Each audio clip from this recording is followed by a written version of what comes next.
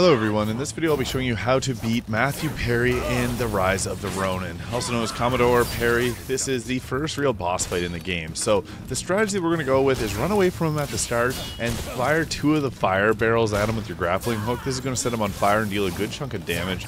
And as you can see, we already got him down a pretty good amount already. Use your partner to tank there at the start and watch out for the bullet fire.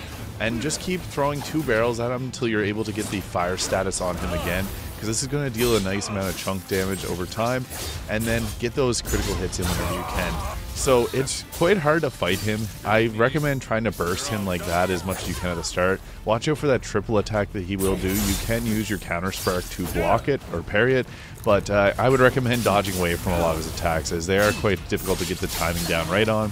And he is very quick and agile in battle, so yeah, get as many of those fire barrels as you can out of him. I also recommend using the rifle, as you can get a lot of damage in on him pretty early on, especially if you're aiming for the head. I would recommend going for that.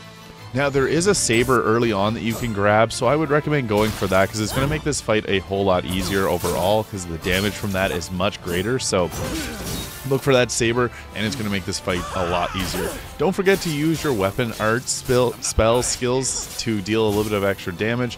That you don't have that many great choices at the start, so really anything can help. But it's good to just try and focus on trying to parry his attacks if you can get the timing down right. If not, dodge rolls are your friend, and they actually work pretty good in this.